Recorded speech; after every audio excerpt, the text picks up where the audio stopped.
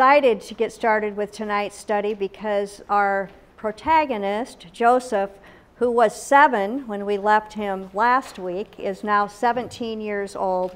So 10 years have passed. That's quite a bit of time. If you remember, they were in Shechem at that time, but they had to leave because Dinah had been raped, and then the 2 boys, 2 of her brothers, decided to go in and kill all of the men that were in the city of Shechem. There were still people living in the area, but they went into the city and killed all of them. And so we had kind of a scary story last week, right, Holly? It was kind of gross, disgusting, hard. You weren't here, were you?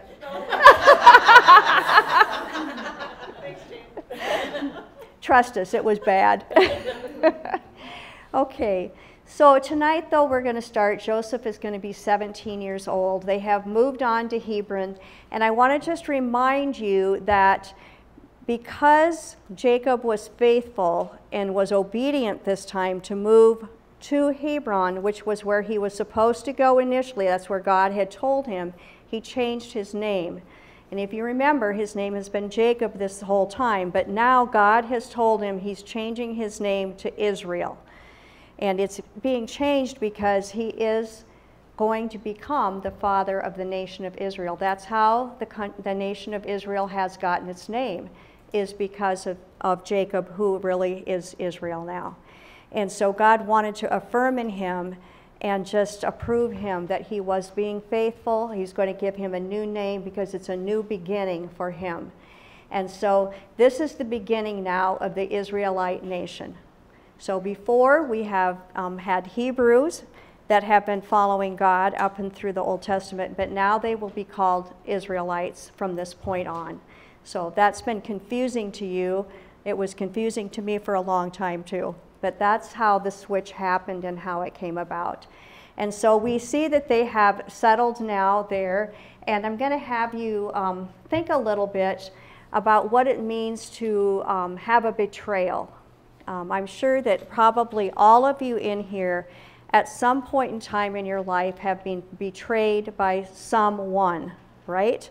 And it might be something small, like, for example, I remember that a girl in my class in elementary school called all the other girls and told them what to wear to school one day, but did not call me. And I'm not harboring it anymore. I still remember it. But it hurts. Do you remember those days? But you know, the hurts kind of get bigger as the betrayals get bigger.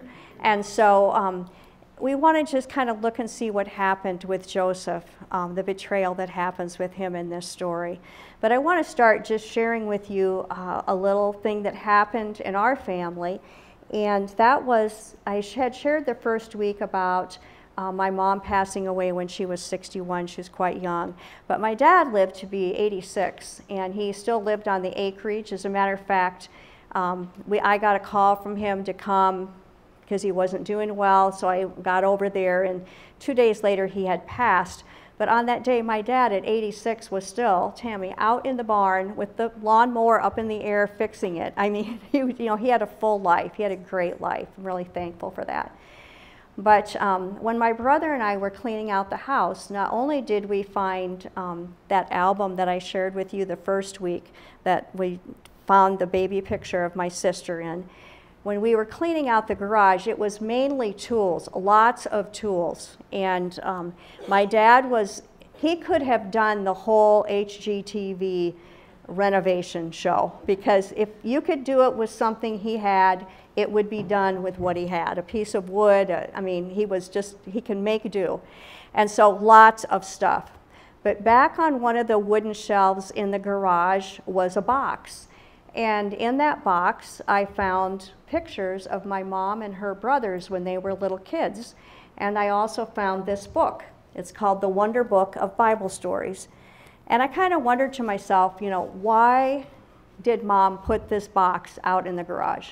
I mean, there had to be a reason, because her photo albums were all kept in a really safe place inside the house. But why was this out there? And honestly, I really think that I know why that it was out there. When my mom was 11, her mother passed away after giving birth to a little sister named Bonnie, who also died in childbirth. And so she was 11 when her mother died, and a year later, her dad, my Grandpa Glenn, remarried. And my mom had 2 brothers, and they were not happy that my grandpa had remarried. They were very angry with him.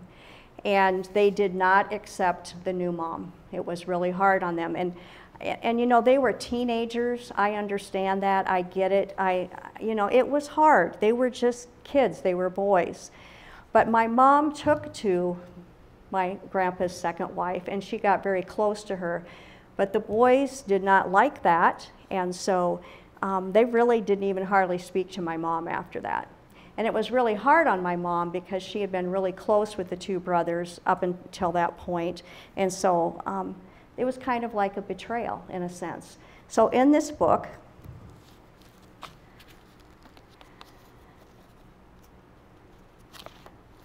I find this note, and it says, "To Norma June, from your brother Robert, with love, Merry Christmas, 1935. So he had given this to her when they were kids, you know, when they were just kids. It was before World War II. And I think, you know, she loved her brothers. She still loved her brothers, and she still cherished them. She couldn't get rid of this because she still had that connection. But there was still a betrayal in the family, and it caused a rift in the family for a long time.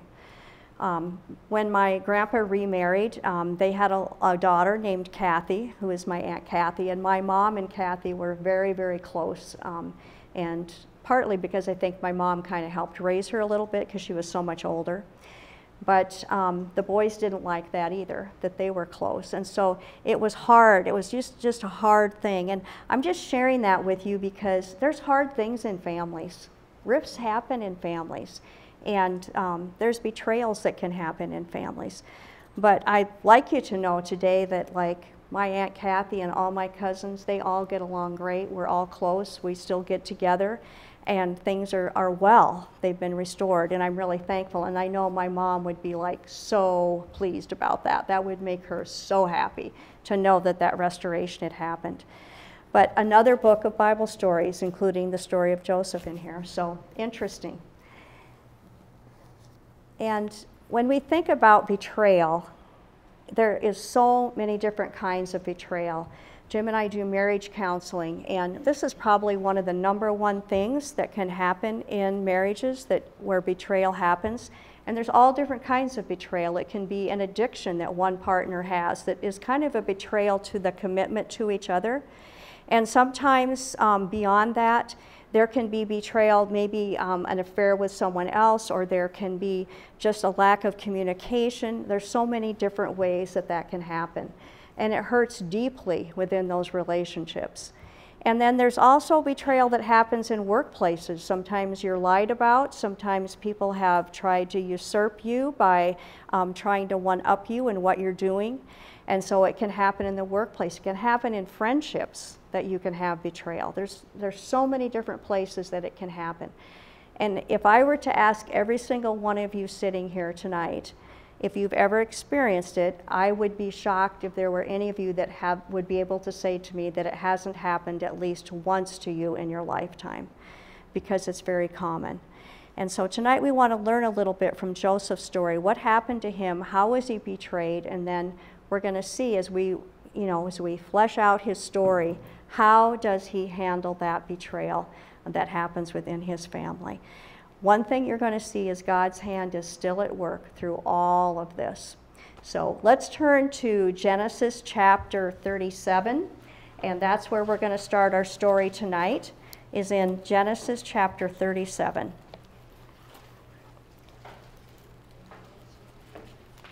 We're going to start tonight with a rift between brothers.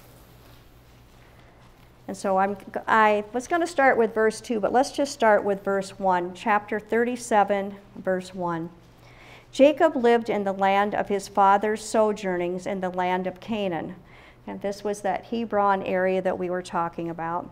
And these are the generations of Jacob. Joseph, being 17 years old, was pasturing the flock with his brothers. He was a boy with the sons of Bilhah and Zilpah, his father's wives. And Joseph brought a bad report of them to the father. Now Israel, remember where Jacob is Israel, I want to make sure we're connecting the same person here, loved Joseph more than any of his other sons, because he was the son of his old age, and he made him a robe of many colors. But when his brothers saw that their father loved him more than all his brothers, they hated him and could not speak peacefully to him. There was no shalom between them. No peace. No peace.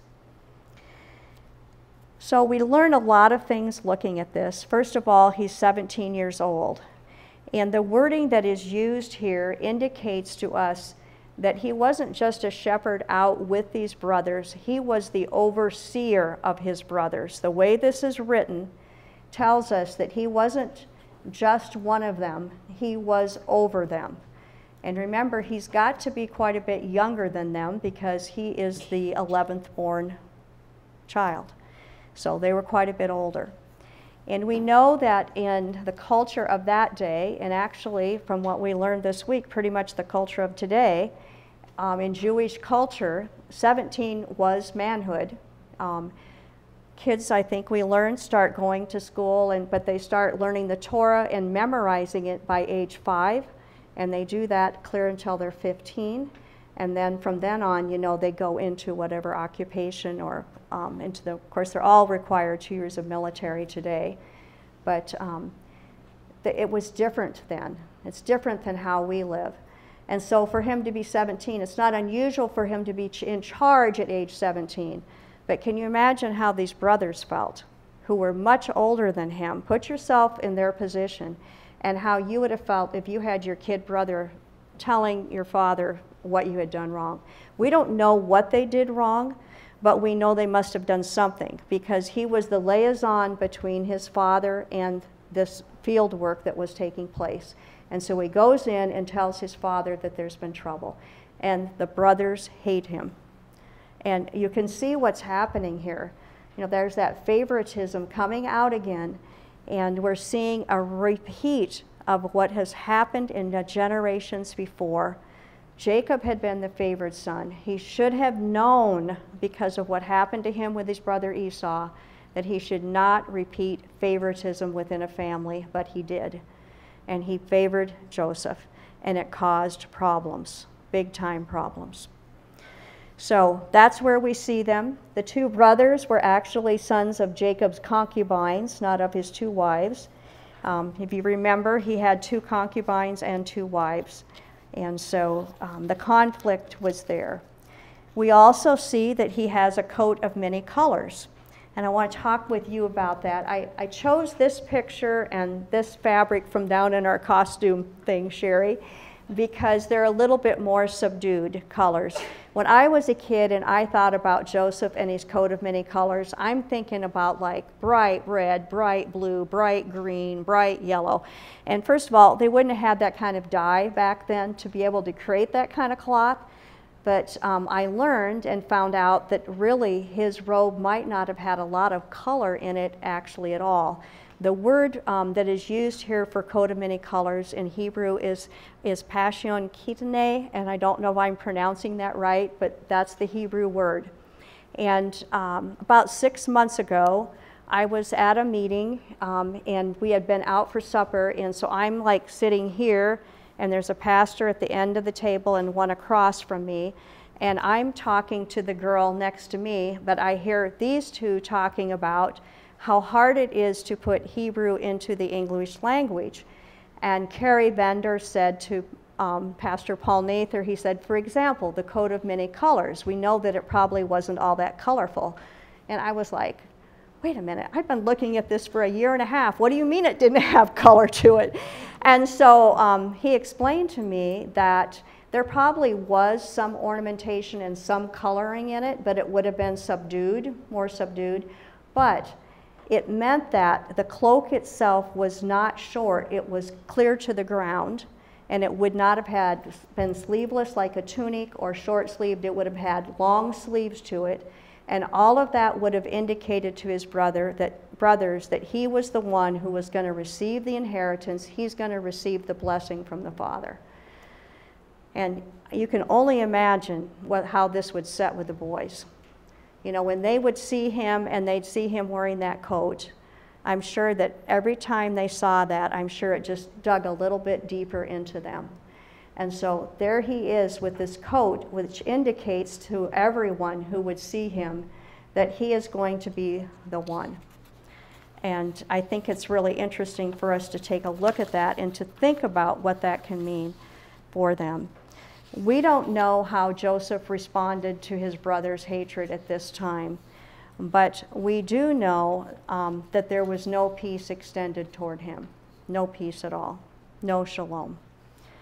Now I got to give you a little backstory behind this that slips into this family beyond Joseph, because this kind of takes place at the same time that this is going on. His brother Reuben, who was Leah's oldest boy, and he would be the oldest of the 12, has been sleeping with Jacob's concubine, which would have been culturally completely unacceptable. It'd be unacceptable today, but it was really unacceptable back then. And because of that, you will find when you get further into Genesis, I think it's chapter 49, Reuben is going to get nothing from the father because he has just cut him off because of the fact that he has slept with one of the concubines. So that's kind of a little backstory, because we're going to come back to that moment again as we go on here tonight. So I want just to fill you in on that. But I want you to remember, even though there's hatred and division that's taking place and it's kind of reared its ugly head again, God is still in control and he still sees what's going on. So let's go to snapshot number 2. And we're going to read Genesis chapter 37, which is where we're going to stick with tonight. And we're going to start in verse 5. So we're still in Genesis. We're in chapter 37 and starting at verse 5. Now Joseph had a dream. And another word that we could use here in the Hebrew is he had a vision, or he had a dream. So remember about his father, all the visions his father had. So now we see Joseph had a dream. And when he told it to his brothers, they hated him even more. He said to them, "Hear this dream that I dreamed. Behold, we were binding sheaves in the field, and behold, my sheaf arose and stood upright. And behold, your sheaves gathered around it and bowed down to my sheaf."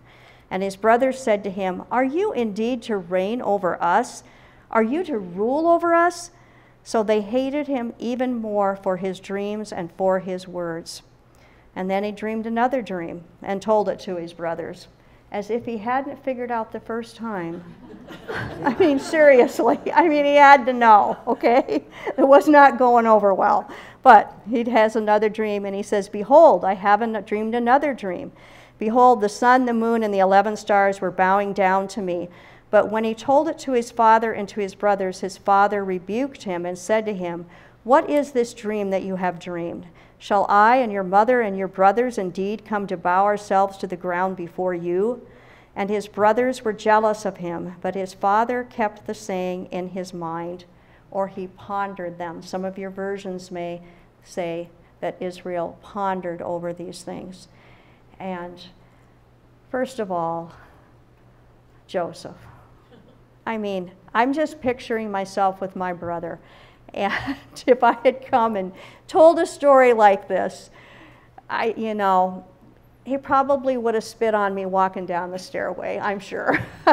Or he might have thrown a corn cob at me out in the farmyard. I'm not sure which. But it doesn't bode well, does it? It does not set well within families. And Joseph had a lot to learn. I mean, he was not tactful in his words. He was not kind. And God is going to have to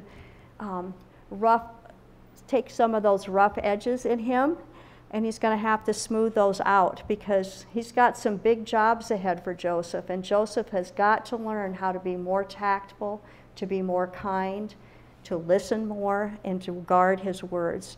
And at this point, he's not doing that at all.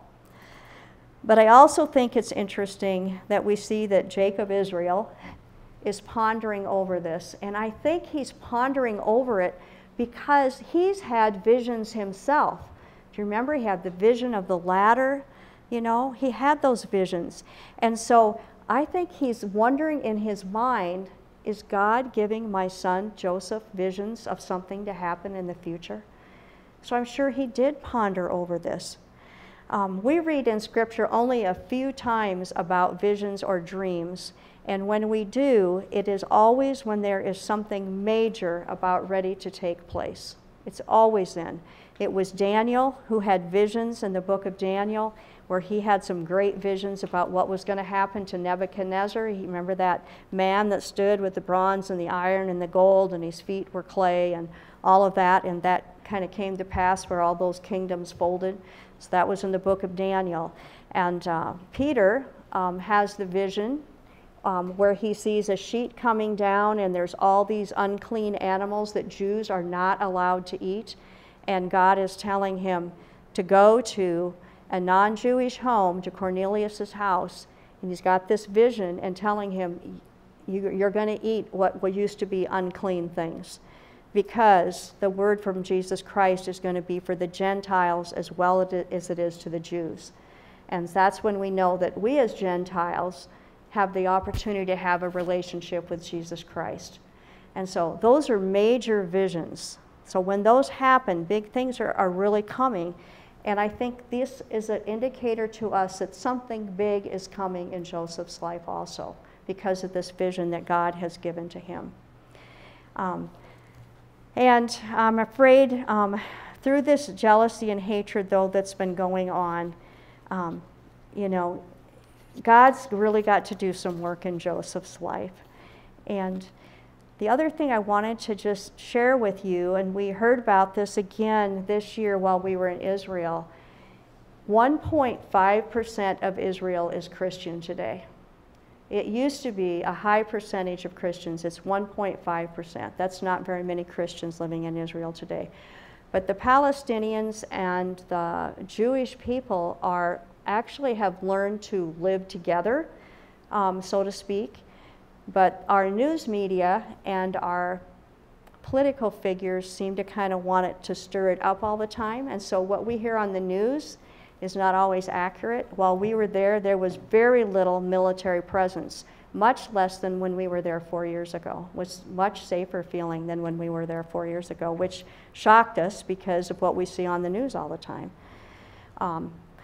But the interesting thing to us that our guide shared with us, and I've heard this from other people before that are from Israel, Muslims are coming to faith in Christ, but it isn't coming from a witnessing like, say, maybe Kim would go over and witness to a Muslim and share about Jesus Christ. That's not how it's happening. It's through visions. They're having visions at night, and that is bringing them to Christ. It's making them begin to question their faith, and it's leading them to Christ. And we actually ate at a restaurant. The owner was actually the driver for, can't think of his name right now, but he was a bad guy. I can't think why my brain is fuzzy tonight, I'm sorry. But he actually has come to Christ because of a vision that he had. And it's happening for Muslims right now. And we need to be praying that God continues to do that. I think that it's through our prayers that God will begin to answer that, and then more Muslims will come to know who Jesus Christ is. So visions, major changes that are taking place, always precedes something major that's going to happen. Okay, snapshot number 3. We're going to look at Genesis 37, and we're going to start looking at verse 12. Now his brothers went to pasture their father's flock near Shechem. Isn't that interesting? We just ran away from Shechem last year, and now they're going to pasture their flocks there. The reason they had to do that, if you remember why Jacob originally wanted to settle at Shechem, was because it was a lush area where there was more green and the flocks could be fed easier. And it wasn't, though, where God wanted him to. So in Hebron, at that time of the season, it would have been very dry. It would have been very desert-like. So Jacob, or Israel, has sent his sons with the flocks to the area of Shechem so that they have something to feed on. So they are pasturing the father's flock near Shechem. And Israel said to Joseph, "Are not your brothers pasturing the flock at Shechem? Come, I will send you to them." And he said to him, "Here I am." So he said to him, "Go now, see if it is well with your brothers and with the flock, and bring me word." So he sent him from the valley of Hebron, and he came to Shechem. And a man found him wandering in the fields, and the man asked him, "What are you seeking?" And he said, "I am seeking my brothers. Tell me, please, where they are pasturing the flock." And the man said, "They have gone away, for I heard them say, 'Let's go to Dothan.'" So Joseph went after his brothers and found them at Dothan. Now, the area that he would have been traveling in is a very well-known path. And if you look at any of your maps from this time, you'll see what's called, it's called the Maris. And so there would have been a major traveling point from clear in the northeast outside of Israel, and it would have gone all the way through, and it would have gone through by Shechem and and through Hebron. It would have gone through Shechem and through Dothan and all the way down to Egypt. And we actually traveled on that on interstate this last week because it still uses that same path. It's a familiar path to everyone, but now it's just that it's highway. It's not just a dusty desert road. But that would have been the path that he would have been taking to go find his brothers. And I don't think it's a coincidence that he meets this man. And I just wonder, was it an angel? I have no idea. But, you know, it's interesting. God, you know, he just puts people in the right place at just the right time. And he says, you need to go down to Dothan because that's where your brothers are going to be. So he is going to continue to follow this Maris path down to Dothan. And so let's just go on and see what happens. Verse 18, they saw him from afar, and before he came near to them, they conspired against him to kill him. They were making plans. This was intentional. This wasn't just an afterthought. They had been dwelling on this probably for quite some time. So they conspired against him to kill him, and they said to one another, "Here comes this dreamer. Come now, let's kill him and throw him into one of the pits." And that would have been a cistern at that time. Then we will say that a fierce animal has devoured him, and we'll see what will become of his dreams. But when Reuben, here's our Reuben, you remember that just had the affair with the concubine, heard it, he rescued him out of their hands, saying, "Let's not take his life." And Reuben said to them, "Shed no blood, throw him into this pit here in the wilderness, but do not lay a hand on him, because he might rescue him out of their hand to restore him to his father." Now, all of the commentaries I read, this sounds like Reuben's a really good guy, and this is a good thing that he's going to do, but most of them believe he wanted to restore him to his father because he wanted to be restored to Dad to make up for what he had done with the concubine. So he's probably wanting to get back into his dad's good graces. But we're going to give him a break and say he did it for the right reason tonight. We'll give him a break. So anyway, so when Joseph came to his brothers, they stripped him of his robe, the robe of many colors that he wore, and they took him and threw him into a pit. The pit was empty, and there was no water in it. Then they sat down to eat. Now, does that line just chill your bones? They want to kill him, and they are so focused on what evil they're about to do that they can actually sit down and eat a meal following that. I mean, that kind of tells you where their hearts are at this point in time. It's just, they're really in a bad spot. Looking up, they saw a caravan of Ishmaelites, and some of your Bibles might read Midianites, coming from Gilead, because remember, we're on the Via Maris, so this is a well-traveled pattern, and they are carrying on their camels gum, balm, myrrh, down to Egypt. Then Judah said to his brothers, "What profit is it if we kill our brother and conceal his blood? Come, let's sell him to the Ishmaelites, and let not our hand be upon him, for he's our brother, our own flesh." And his brothers listened to him. Then the Midianite traders passed by, and they drew Joseph up and lifted him out of the pit and sold him to the Ishmaelites for 20 shekels of silver. And they took Joseph to Egypt. And when Reuben returned to the pit and saw that Joseph was not there, he tore his clothes and said, "The boy is gone. Where shall I go?" But they then took Joseph's robe and slaughtered a goat and dipped the robe after ripping it and put it in the blood, sent the robe of many colors to their father and said, "This is what we have found. Identify whether it is in your son's robe or not." And he identified it and said it was his son's robe. And his grief was so loud that no one could console him, because he really had believed that his son had been killed by wild animals. You know, they took that robe, and I just think this robe is so significant, because they tore it from him. And I think that when they tore it from him, it ripped. Do you know what I mean? It was like there was such a division now between him and his brothers. It was a rift that would be really hard to put back together again. Their intentions were to kill him, but they did not. They sold him. And we're going to see that Joseph is now in the middle of a caravan, and he's on his way to Egypt. And torn away from his home, his family, his father, from everything he had known, he's been completely torn from that. And so I want you to think about that a little bit, what that means when something like this happens. When we have been betrayed in such a way that it completely changes our lives, is very devastating. And I'm sure for Joseph that this had to be a very scary moment for him. I mean, imagine, he's not speaking the same language that they're speaking. You know, he's going down to Egypt. Different foreign foods, foreign land, foreign people, everything. Everything that he had known, the favored son, I'm sure his life had been one of ease. And now all of a sudden, all of that has been stripped away from him. All of it has been taken away. They had taken him into custody, and the favored son now was the symbol of a torn relationship with his family.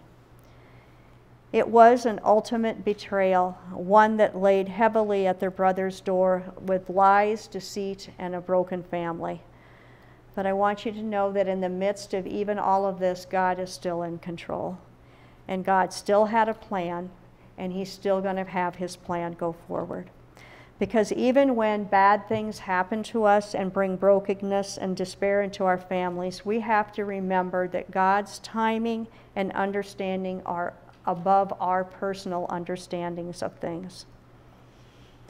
You know, I'm sad that my mom went through that season of brokenness. I am. But today there has been good healing and unity, and I'm thankful for that. I'm thankful for my mom, Sister Kathy, and how she has really helped to bring that about. And I don't know what any of you are facing right now today. You know, I would guess some of you even tonight may be in a pit, just like Joseph was down in a cistern in a pit. It's hard when you're in a pit. And you can feel like you're really alone when you're in a pit. But I want you to know that you are not ever alone, because I know for sure, without any question, that God was in that pit right there with Joseph. He was in there holding him with his righteous right hand. He still had a plan for him. He still was going to move and go forward with what needed to be done. And because of that, the whole nation of Israel is going to be saved because of his having been in a pit. And not only is the nation of Israel going to be saved, we are saved, because it's through this line of Joseph's family that actually Christ comes, through the line of Judah. We're going to learn about that in future weeks. But if the nation of Israel had not been saved, all of the plans that God had to bring the Messiah to this world would never have occurred. And so I want you to remember, sometimes when we're in a pit, it seems like it's never ending. that maybe perhaps you'll never be able to get out of it. And I don't know what God's timing will be in your pit, but I know that he is in there with you and that he is going to bring some kind of restoration at some point in time in your life. I don't know when it will be, but I know that he promises us that he will never leave us. You know, we just have to be reminded, and it's so hard. God's timing is not our timing. And I'm sure that Joseph was wondering, you know, what is God's timing in this? You know, why is this happening to me? But we're going to find out. All of the things that have happened to Joseph up to this point, all of the things that you've been learning and reading about, are all going to come into play when he enters into Egypt, because they all had a purpose and a plan to prepare him for what he was ultimately going to be able to do. So I have to leave you there because I can't tell you what happens when we get to Egypt, because you know you have to leave with a little cliffhanger every week. So we'll hang on to that. Some verses I want to leave you with tonight, and then I'm going to give you what we can learn from tonight. Romans chapter 11, verse 33. Romans 11:33. Paul says, "Oh, the depth of riches and wisdom and knowledge of God! How unsearchable are his judgments and how inscrutable his ways." We just don't know what God knows. You know, we aren't capable of knowing what God knows, but his ways are good, and he does want goodness for us. Peter wrote in 1 Peter 1, 6 through 7, "In this you rejoice, though now for a little while, if necessary, you have been grieved by various trials, so that the tested genuineness of your faith, more precious than gold, that perishes though it is tested by fire, may be found to result in praise and glory and honor at the revelation of Jesus Christ." It's my favorite book in the Bible, 1 Peter. I love that book. But, you know, the trials that we go through, they refine us, you know. Sometimes he's leading us in a different direction. Sometimes he's leading us to a different job. You know, maybe you've been betrayed at work at something, but God may have something better for you, ahead for you, than what you're experiencing right now. So just remember that he's always, you know, helping us to grow in our faith. And then in Romans, Paul wrote in chapter 5, 33 through 5, "Not only that, but we rejoice in our sufferings, knowing that suffering produces endurance, endurance produces character, character produces hope, and hope does not put us to shame, because God's love has been poured into our hearts through the Holy Spirit who has been given to us." So how do we live? We're in the midst of brokenness. How do you do it? I read a lot from this guy called Ron Landbros. He's a Christian author, and he says this: God does not want our faith to be kept in mothballs. He doesn't want your faith in mothballs. He doesn't want it just put away in a closet and forgot about. He sometimes allows trials and testing to come into our lives, the unexpected hardships and heartbreaks that rock us in places that we never thought we'd face as a child of God. As a child of God, we never thought some of these things would come into our life, even though he has told us in the book of Matthew that in this world there will be troubles. But it's hard when we face those things. And it's in those defining moments that we knock off the cobwebs of our everyday faith and face life with a new and improved one that's empowered by God himself. It's in those defining moments that we knock off the cobwebs and we face life with a new, empowered confidence. Because as we go through those things, and you've been through things as a kid, as a young adult, as a middle-aged adult, as you're aging, we go through things, and hopefully our faith is growing deeper as we go through trials, that it's strengthening us and preparing us and using us so that we become stronger and our faith becomes deeper and deeply rooted even more in Christ. The one thing that I just want to encourage you in is to not become a bitter old woman, okay? Do not. It's not what God wants for you. You know, we would love sometimes to seek revenge, you know, Maybe I wanted that girl at school to maybe have a problem that day at school in my mind. I don't know. But we want to do that, but God says it's His, that's His job. He'll take care of those things. We have to let God deal with these things. It's not for us to seek revenge. And so we do not want to become bitter. When you become bitter, you become enslaved, and your life is so unhappy. And I don't want that for any of you. So please remind it. Let's say that together. I'm going to say it and then you repeat it after me. I will not become a bitter old woman. I will not become a bitter old woman. Okay, we got that down. Good. We're good to go for tonight. So here's the 3 things that you can learn from tonight. If you want to write these in your book, you can on that last page of tonight's lesson. What can we learn from these 3 snapshots? Number 1, betrayal is real. You all know that already, but betrayal is real. It can happen in your families, it can happen in marriages, friendships, workplaces, and we know that if favoritism is there, that there's probably going to lead to roots of jealousy and hatred. And the other thing under number 1, besides betrayal is real, is do not repeat betrayal in your future. Do not repeat it. We saw this happen from the generation before, and Jacob repeated it. But do not repeat those things that happened. Don't say, that's the way my folks were, or that's the way it was, and so that's the way I'm going to be. Don't go that route. Okay, number 2, betrayal can lead to major torn relationships. Betrayal can lead to major torn relationships.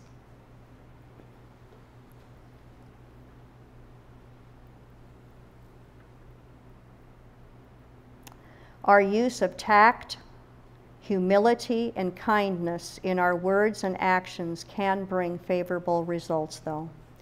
Our use of tact, humility, and kindness in our words and actions can bring favorable results. And that's the lesson that Joseph needed to learn. He had that to learn, yes. Tact, humility, and kindness in our words and actions. And then number 3, when you find yourself in a pit, like Joseph did, remember God is right in there with you. He will never leave you alone. When you find yourself in a pit, like Joseph did, God is right in there with you, and He will never leave you. And He can bring restoration to torn relationships. We're going to see how that happens in Joseph's life. And we're going to get a picture of how that is possible.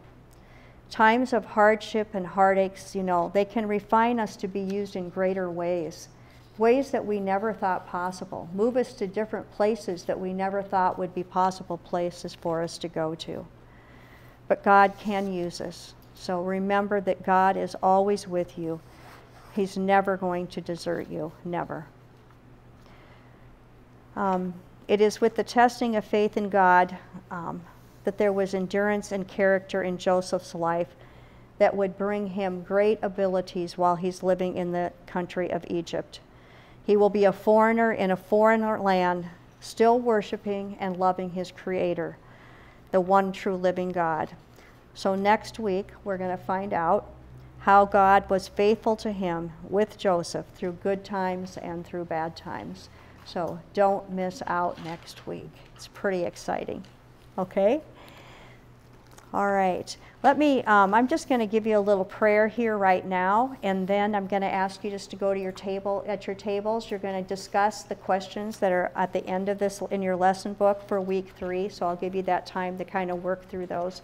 Let me give you just a little prayer before we do that. Dear Lord, I just thank you for this story of Joseph, just the truth of it, God. We're so thankful that you have recorded these stories for us to learn from. And I pray, Lord, that the lessons that we've learned tonight we can actually apply to our lives, that we can become the women that you want us to be, strong women with deep faith in you that can handle trials that come our way. In Jesus' name, amen.